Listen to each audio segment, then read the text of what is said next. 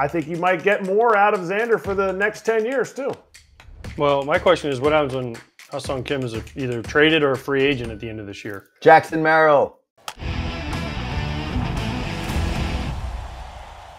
Somewhat breaking news. I know it's not earth-shattering, but longtime shortstop Xander Bogaerts is shortstop no more. He is moving to second base for the San Diego Padres. And Ha-Seong Kim, who is a whiz with the glove, is going to play shortstop again for the Pods. Winning move for the Padres? Yes or no? Is this a successful move? There's AJ Casabell, Schilt, manager, says it's not etched in stone, but for now, Bogaerts is at second. Schilt had high praise for Bogaerts for being so receptive to the idea. It was presented to him in mid-December on Schilt's trip to Aruba. Quote, "My admiration for Xander Bogaerts went through the roof," Schilt said. And Bill Shaken said in 2021, the Padres signed Tatis to a 14-year contract. He played one more year at shortstop. In 2022, the Padres signed Bogaerts to an 11-year contract. He played one more year at shortstop. I mean, true, but I will say right now, Kratz, they have one of the best defenders in baseball in Ha-Seong Kim. And don't you want to put him at the premium infield position aside from what you guys played? Hats off to the Padres for doing this. Some teams would look at it saying, shoot, we should have never paid Bogaerts what we did for an 11-year contract. We could have found a second baseman. They're doing what's best for the team.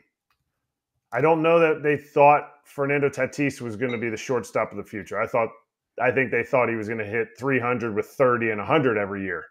Moving into right field, that's a Gold Glove. That's a Gold Glove spot. You're not going to spend on pitching.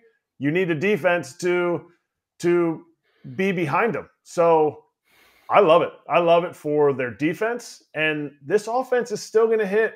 Like, if your defense can help your pitching, which isn't awful pitching, Yu Darvish, Musgrove, like, they have legitimate pitchers. Michael King? Yeah, Michael King. Sorry, I forgot about Kinger. And you have that defense. I think you might get more out of Xander for the next 10 years too. Well, my question is, what happens when Ha-Seong Kim is either traded or a free agent at the end of this year? Jackson Merrill. Do you go back to Bogaerts and say, well, no. Or you're going to have to go find another shortstop? Jackson Merrill is a stud prospect who right now they're Isn't he playing outfield, though? Yeah, but that's not his natural position. Okay, well, here's the thing you do, though, you don't do with players. You don't move them farther away from the ball if you think they're going to be there closer to the ball later in their future. But he doesn't have a spot. Doesn't matter. You don't do that because it's so much easier to move farther away from the ball, right? So if you're a catcher, it's easier to move to the infield than to the outfield, right? If you're an infielder, it's so much easier to move to the outfield. What you don't want to have happen, and a lot of teams don't want to do, and if you do this, most teams won't do this, take a kid that was an infielder their whole career and move them to the outfield and then be like a year later say, oh, shit, we were just kidding. We need you at shortstop now. No, what you should do if you're that team is you take that kid and you say, you're going to have to go play. It's going to suck in AAA for a year. Hone your skills until we trade Ha-Seong Kim, and then you bring him up to play shortstop, or he makes it the whole year, and then you say, next year you're our shortstop. But you don't want to have a kid move from the infield to the outfield and then be like, oh, you have to come back, because they lose that skill set. Yes. Again, and I think Kratz will agree with me, the farther you get away from home plate, the easier the position is. Is there a chance that AJ Preller doesn't understand what you just said? I mean, I would hope so. I think Mike Schilt, he was a development guy. He should understand. So maybe that's what's going on right now, Kratz. I mean, they wanted him to try out some outfield. I mean, we also are just getting to camp here. But maybe Jackson Merrill doesn't play outfield for this team. He's also super young, but he projects to be a very good ball player. I mean, I know he's a prospect right now, but this is a first-round pick from a few years ago. Maybe some people can make a case that he's too big for the position, but that's not really a thing as much anymore. He's like 6'3", 200. Actually, our friend Kylie McDaniel, who was on the show recently, the comp that he gave, not size, but hitting profile, was Ozzie Albies in terms of what he can bring as an offensive player. Yes. Pretty good Elite player. Back control, can get the pitches out of the zone, 20-20 threat on a consistent basis, and the glove works almost anywhere. That was the scouting report. So for the future, they're good if Kim leaves. But what about this year? This year, does this make the Padres better? Because they need to improve at the margins since they didn't get significantly better. In fact, you could make the case that they got worse. Or for me, I think it was kind of even in the offseason because they did get themselves the pitching depth that they needed. Yeah. Like I think they'll probably be about in the same range as they were last year, which was about 500. Don't get it twisted though. Kim is not a free agent. If I'm reading it correctly, this is the last year of his contract, but he signed a contract. He's still ARB eligible, just like Shohei when he went to ARB after his original contract. Free agent. No, free agent. 100%? 99.8. That's what Scott's saying. Then I believe Scott. Because this is Scott only does his what he fourth. wants. This is only his fourth year, and you can't become a free agent based on how he signed his contract. But we got to find that out. Either way, they are better. Your question was, are they better? They're better this year. They are better this year, and it might be Preller's last year. You never know. But they're better this year with this lineup, this defensive alignment. Well, they've got 9 more years of Bogaerts to figure it out. This Where is he's going to play. My thing is they got how many more years of Machado? Forever with Machado, right? They signed Cronenworth, the extension, which 6 more. Wasn't necessary at all at the time. They just did it like, hey, I like this guy. Oh, we're in the Crone zone by boy Donnie Orsillo, right? Like in the jumbo jacks they get every time he hits a homer, and Orsillo gets a free something. But it's an interesting roster construction they have here. Like Ha-Seong Kim was really good last year. Look at his numbers, and so now you're switching him over to short. Bogaerts struggled, I know that, but I don't know. Are they better? Yeah, I mean, I think they are probably defensively for sure, yes. range-wise, that whole thing, absolutely. But you got 9 more years of Xander Bogaerts. You're going to tell me for the next 9 years he's going to play second base for you? Yes. Trevor Story's switching back over, and the issue with Trevor Story was he didn't have the arm strength.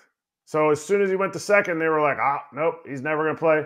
Switch back over after Tommy John. So I think Andres Jimenez said it perfectly. He's like, it would take a lot. I couldn't just hop back in to play shortstop. He said it would take an entire offseason. And Andres is how much younger than Xander Bogaerts. So they had to have thought about that. They had to have thought and planned, or maybe they're not planning ahead. But this team, like you said, is going to be around. This is the team that the Padres have, and maybe they feel like they can get a shortstop later, or Xander can go back if Kim leaves. But I really want to get to the end of it. I don't think he's a free agent. Well, it says I'm 100% now. He is a free agent. I did the research while you were talking.